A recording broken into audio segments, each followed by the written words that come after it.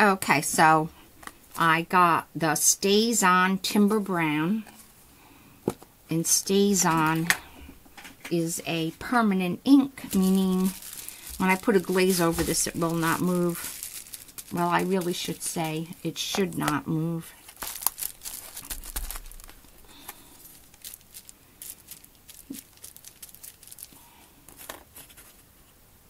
It does tone it down a bit. I think I like it. I do. I was wrong. I like it. All right, so now we're down to the little nitty gritty. Final assembly.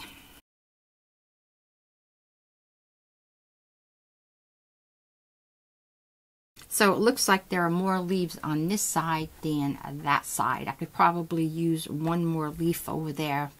All right, here we go. So I have to make sure that that can fit there. And I think it does. Hello. Is Autumn a Mr. or a Mrs.? I have a tendency to address things by Mr. or Mrs. I may cover that down there with some more leaves. I better take another picture. I do have some more pondering to do. I need to make a mark where I have the pumpkin. So I'll just mark over here.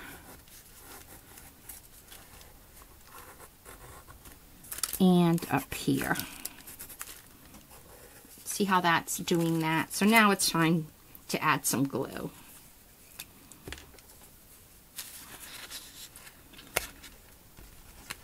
This is something that you could do with a child. Just cut out the shapes and let them assemble. I will not be using the Crafter's Square acrylic paint to secure this because, I don't know, I just wasn't good with it. So I have this, it's called Collage Page, I don't know. It's a sealer. It says water resistant glue sealer and finish. And I tried using this, I think earlier for something, and I said it was old. But I would like to try it and see if it would still work. If it doesn't, it's no big deal. And this is white, but it will dry clear. So I have my all-purpose flat brush here. I want to give this whole page a seal. Yay! Louie's here! Yay! How do you like your setup over here? I like it. So my timer just went off. It is time to go upstairs and maybe start some dinner. It's 5:26. So I put a coat of sealer on here and hopefully it'll all stick down.